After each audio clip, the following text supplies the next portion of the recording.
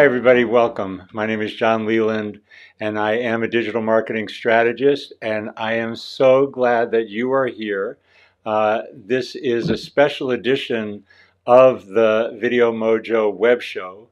It is called the WebShow, but the Video Mojo in particular is a playful exploration of the bleeding edge of a more vibrant video and social media presence. So that's what we're doing kind of week after week. This is the 40th episode, I'm kind of proud to say, and it's the 9th episode in this new streaming web show format.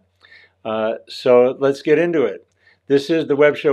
I'm going to go behind the scenes of what we've developed really over the last number of months as a whole hybrid format that combines live streaming, social media video, and a podcast. So it's really kind of involved.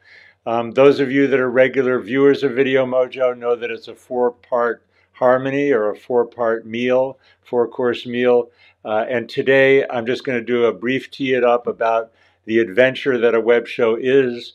And then I have a special presentation for you. It's not a collaborative conversation. I'm flying solo today, but I have a slide deck, and I'm really going to give you a broad overview, kind of the 30,000-foot view of what a web show is and all the pieces that are going in to produce this series. And then I really want to have your questions and comments. We've got the YouTube comments and the Facebook Live comments available. I can bring them right on the screen as I do every episode. So please, I look forward to your questions. And unlike normal, the Luscious Links are going to be throughout. I'm going to talk about all the software and hardware and ingredients of what we're using. So Luscious Links will not be a separate episode.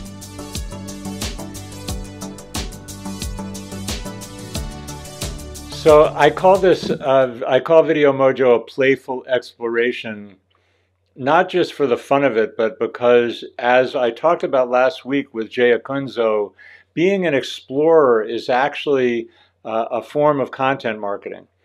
The traditional thing that people hear all the time is, I want to be a thought leader, I want to be an expert, I want to share my expertise. And actually, I am doing that. But it's really more than that, because I'm experimenting and I'm playing and I'm exploring this whole new media. And that's how the whole web show concept, let alone the web show itself, came to be. It was an exploration, and I'll explain that history. But I really want to invite everybody to experiment and play. That's how web shows happen. That, I think, makes it more engaging. You can bring everybody along with you on your adventure, communicating what you want to communicate about, using the tools and techniques that you want to use to tell, hopefully, a more meaningful and more valuable story that makes a difference. We're not looking for more content for the sake of content. We're looking for valuable, meaningful, content that helps connect people and build community and make the world a better place. So this is my presentation that I want to talk through about the web show. I think that web shows are the best way to create a vibrant video and social media presence. And I've been a big proponent, and if you've watched anything that I've done, you know that I believe in the power of video. And this is in some ways like video on steroids, because we multi-purpose what we do live, and there's kind of no limit to the power of that. And then we also make it available in multiple formats. So what do I mean by a web show, and what are the particulars of that? So a web show is your own weekly branded live streaming event. It's a YouTube video series. It's a podcast. And it's a content marketing and social media creation machine. There's just so many ways to repurpose the content. So I want to walk you through that in a little more detail, but let me tell you first kind of like, how did we get there? So how we got there was, I started Video Mojo in in August of last year. So going on almost a year and a half ago. And through that, I pioneered what I think is a pretty original distribution system, where I was doing video blog posts, stripping out the audio, and turned that into a short form podcast. So podcasting became part of it. Then when the pandemic broke out, I produced a series of live events on Zoom for the Soul of Money Institute with Lynn Twist and Sarah Vetter, and they were huge community involvement events. And I really learned a lot about the value of creating live events and being able to engage with people live, having live Q&A and that kind of thing. And then with the interest in live streaming, I found a whole new way to do the live that is much more TV-like than Zoom. And I'm going to explain about that software and what the tools and techniques are. So that really kind of married my passion for meaningful content with high value, content. So that's how we got here. And let's walk through again what that is. What do I mean by a web show? So web shows are, like I said, live streaming events. So we've got a multi-camera switching and the ability to do audience participation. Like I said before, I want your questions, and we put them right on the screen out of YouTube and Facebook comments. Then we take that and we edit it, we polish it. Like, for example, my mistakes I've been making with pushing the wrong button, actually can edit those out. If they're technical issues, tighten up the beginning so we don't have such a big pre-roll. And we publish that as a web series on YouTube, on Instagram TV, on Facebook, on our Facebook page. We refer to it through the YouTube link on LinkedIn. I'm waiting for LinkedIn to give me access to LinkedIn Live, plug. But so the web series, the video series, once we have the edited program, goes out and gets a wider distribution by itself. Then we strip the audio out, and this entire program becomes a podcast so that people can listen on the podcatcher app of their choice. And then this content creation machine, I made up the term. But one of the things that I'm looking at doing in the next month or two is pulling out more segments. We've come up with the title. We actually haven't done them. They're called Video Mojo Minis. And I'm going to pull out highlights of a conversation, or even in some cases, multiple conversations. I'll put in a small plug for one of the past episodes, or a few of the past episodes. I talked a lot about storytelling. And I had Michael Cass on about storytelling. I had David Drake. I had Andrea Lee. I had Julia McNeil and others, really exploring the depth of authenticity in storytelling. So I may take clips out of one or more of those and make little Video Mojo minis. We also pull quotes out of the Video Mojo episodes and publish those as quote graphics on social media. So I think you get the idea is that once you do programs like this, you have the opportunity to really kind of move through that content and repurpose it and, continue to expand your voice. So what does it take to produce a show like this? One of the things that I want to say kind of more than anything is it's a team effort. I have my technical and co-director, longtime friend Vince Castellana in the background. We go over my setup. We go over the rundown of the programs and get the scenes sequenced. I have my social media team at Com Bridges. And, anyway, I won't get into all the names. But the software that I'm using, that I keep bringing up the slide, I decided not to do a full demo today. If people really want a demo, there definitely are good demos of Ecamm Live out there. It's a Mac-only program, but I've really found it, and I've found it really useful, that it's easy to use. It seems to have all the features I want. Just in the last couple of weeks, they've added an interview feature, which enables me to bring on 1, 2, 3. I've been doing a client web show for a wonderful nonprofit called the Cancer Story Project. And just this week, we had 3 people on, myself as moderator, Dr. Ricky Polyakov as my co-host, and then a guest. And I can move it back and forth from a solo shot to a 2-shot to a 3-shot as if I'm directing live television, something you couldn't do in Zoom. It does lower thirds. It can bring in the music. That's Ecamm Live is also how I'm bringing in the chat from YouTube and Facebook. So it really has been a gift. And there is something called OBS Studio if you're on a PC. But I am a Mac fanboy and Apple fanboy, and I really enjoy the Mac-like friendliness of Ecamm Live. Occasionally we've hit a few technical glitches, but they keep revving it. They're clearly working on it actively, and I'm really comfortable with it. Restream.io is a multicaster, so we go out of Ecamm Live into Restream, and then Restream sends it out so that it can be simultaneously on both my personal profile, my Facebook page, and our YouTube channel. So that's kind of how it gets out there. Anchor.fm is another luscious link for you. That's how the podcast is distributed. It's a free online app that hooks into iTunes and Spotify and all the major podcatchers.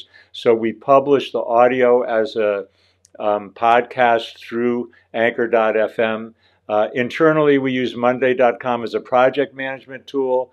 I'm a fan of ConvertKit, and of course, email marketing is probably the most important way to get the word out and promote your webcast or your web show. And Sendable is our platform for doing the multimedia publishing, posting. Those last three are kind of part of what we do as a company at CommBridges. The hardware that I'm using is a new iMac. You definitely need to have a good, powerful Mac to do Ecamm Live and stream.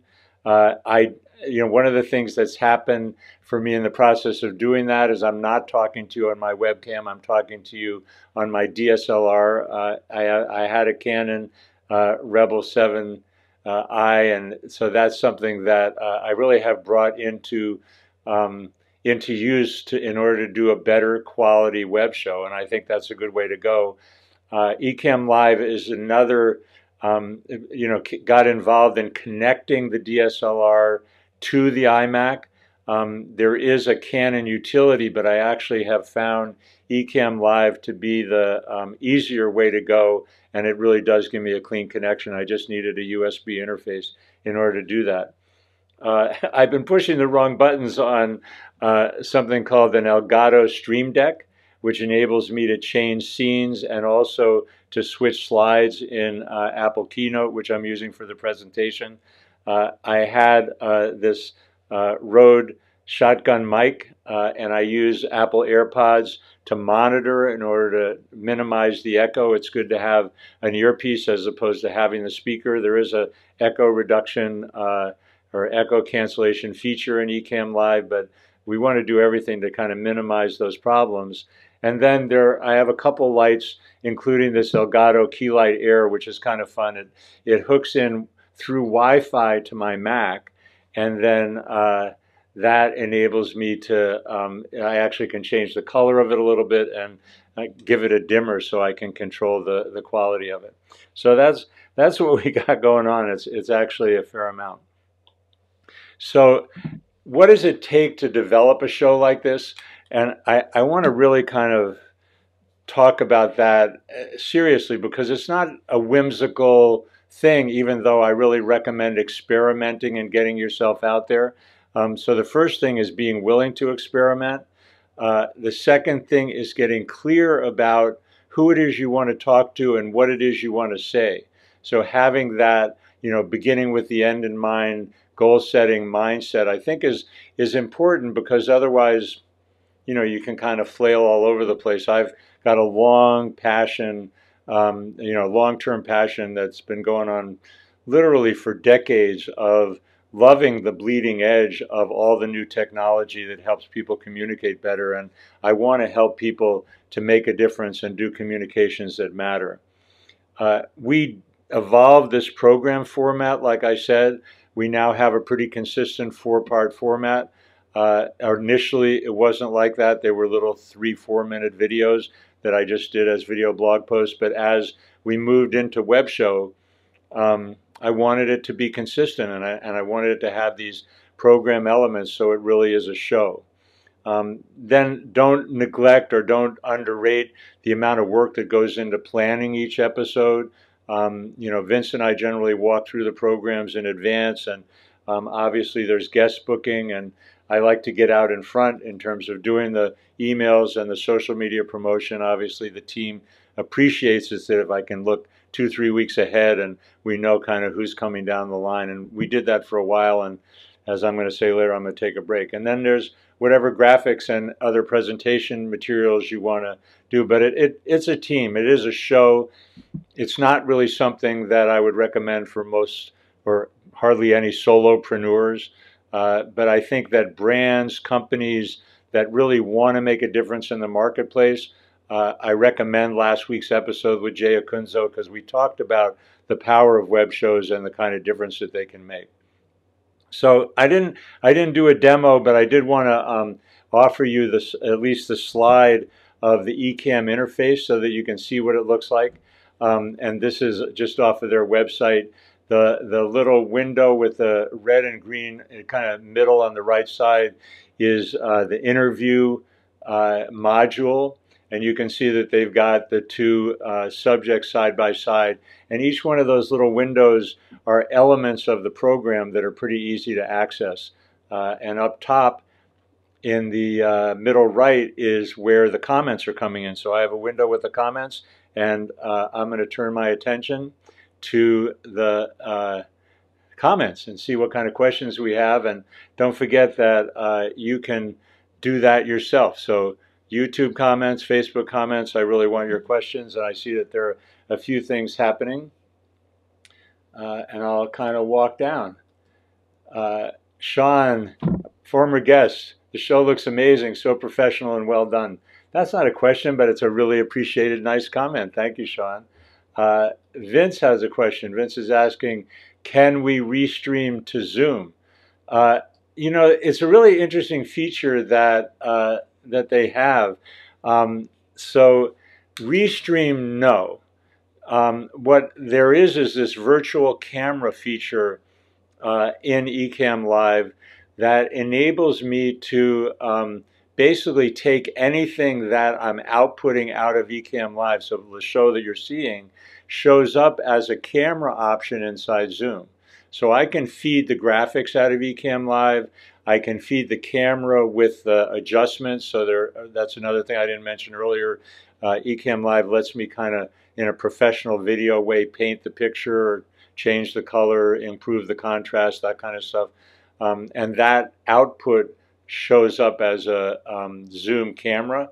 So I can take the output of Ecamm Live. But restreaming and going to Facebook Live, I mean, I guess, you know, there is a feature in Zoom to go to Facebook Live or to go to Zoom. So indirectly, yes. But the restreaming capability, and particularly the feedback of the comments that come through Restream, is really a different kind of functionality, and I think more appropriate for a web show. So keep the questions and comments coming, please. So Vince is asking also, how much time do I spend on each show? That's a good question, Vince. I have to think about that a little bit. You know, I guess I am, you could call it a blessing or you could call it a curse, that I feel like I have a lot to say, and I do love exploring this frontier. So, you know, part of it is thinking about it and outlining it. You know, I would say I probably spend 4 hours a week, total guess. You know, part of it normally, unlike this special edition, is that I'm bringing in people whose perspective I value and having a collaborative conversation and sharing their expertise. And that doesn't take much time other than kind of thinking about the questions that we want to cover.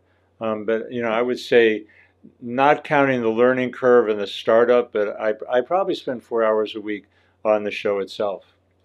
So other comments and questions, or we will make this one a quickie.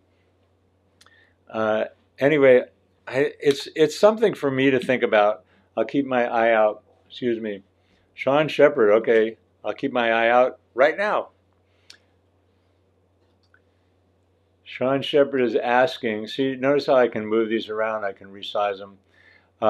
So he's asking, if the guest does not have a great setup, lighting, camera, etc., is there something you can do on your end to give it a more professional look? No. In fact, Vince and I are working on, in particular for the Cancer Story Project web show, a cheat sheet, if you will, to help them better prepare. One of the things, like I talked about, using a microphone and separate monitoring so you have really good audio, or you can just use AirPods, or even, people do it all the time, to use your like your phone's earbuds, even if they're wired. That gives you a microphone and the ability to monitor without having the feedback.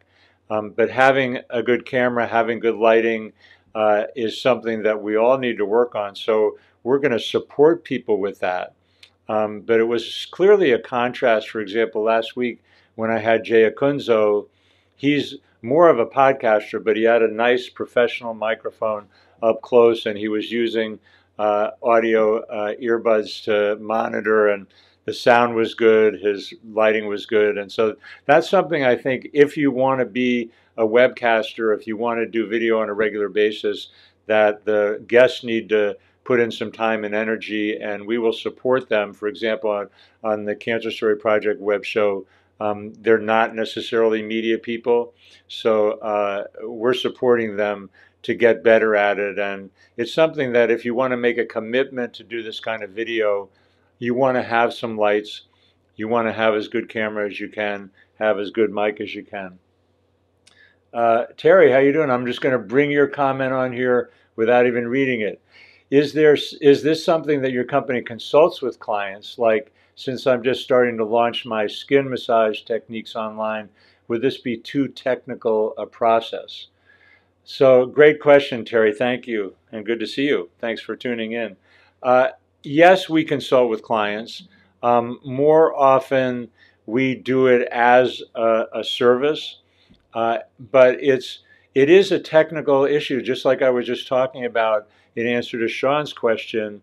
It takes a time and energy to set up the camera, set up the microphone, and then there's a whole other area of your presentation skills.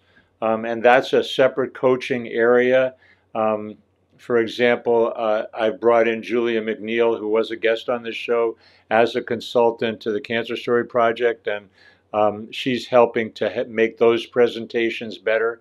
So I would say it's a commitment. You understand commitment, I know well, because I know you, Terry, and it's a learning. For me, I was attracted to it kind of like a moth to a flame. I wanted to learn this software.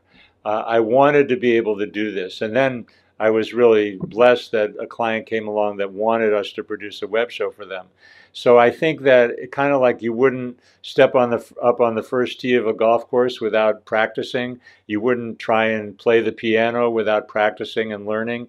This is a skill and an area of expertise that you don't have to learn to produce the whole thing, but doing online video clearly is an area of skill development, both from the point of view of communicating with an audience through a piece of glass like I'm looking through in the camera, as well as what goes into formatting your story. How do you share about your skincare products in a way that really engages people and they get why you're doing it? I know you well enough that you believe in your products and you really want to share that enthusiasm. So it's a learning and a practice.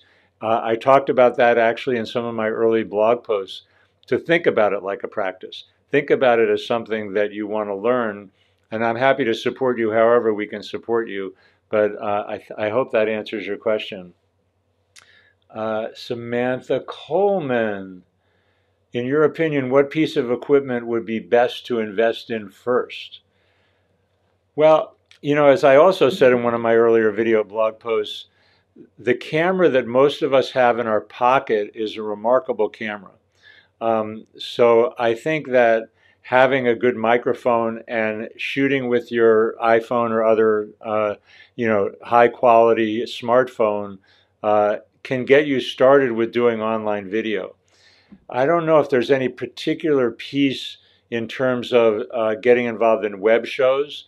I think that learning the software and getting involved with something like Ecamm Live is important, but it's really a system, and I don't have a quick answer to that, because I think it's really looking at what's the weakest link in your arsenal. How do you put together a package so it can look good and feel good? Vince wants to see more features in I'm getting some funny questions from Vince. Uh, so I'm going to go with this one. How much experience do you have as a host? This is such a loaded question for Vince to be asking.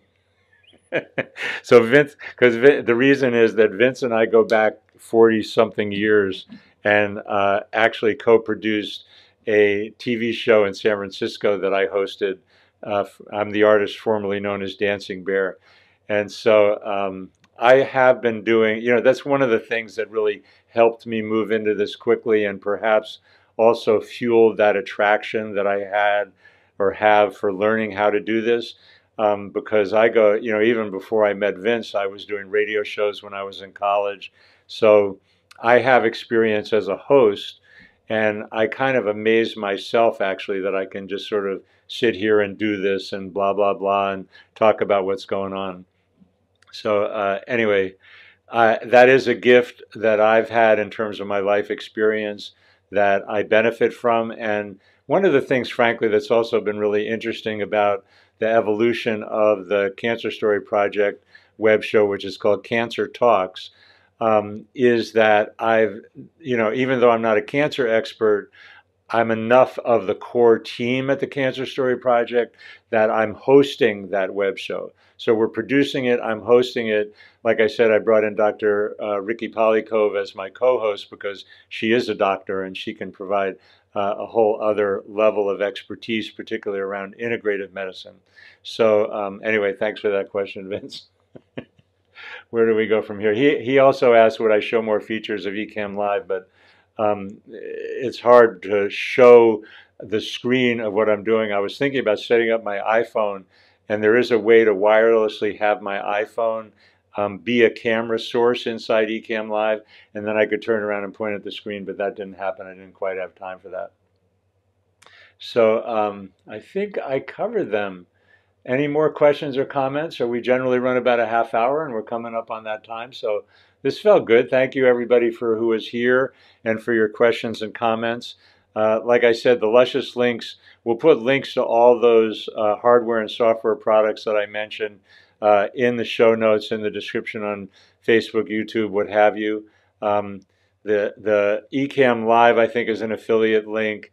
The ConvertKit is an affiliate link, and everything else is just stuff I use. But, I'm not recommending any of it because of the affiliate revenue, which isn't much anyway. It's just trying to give you the best stuff. And if that's a tip that we can get in terms of a little affiliate revenue, that's awesome.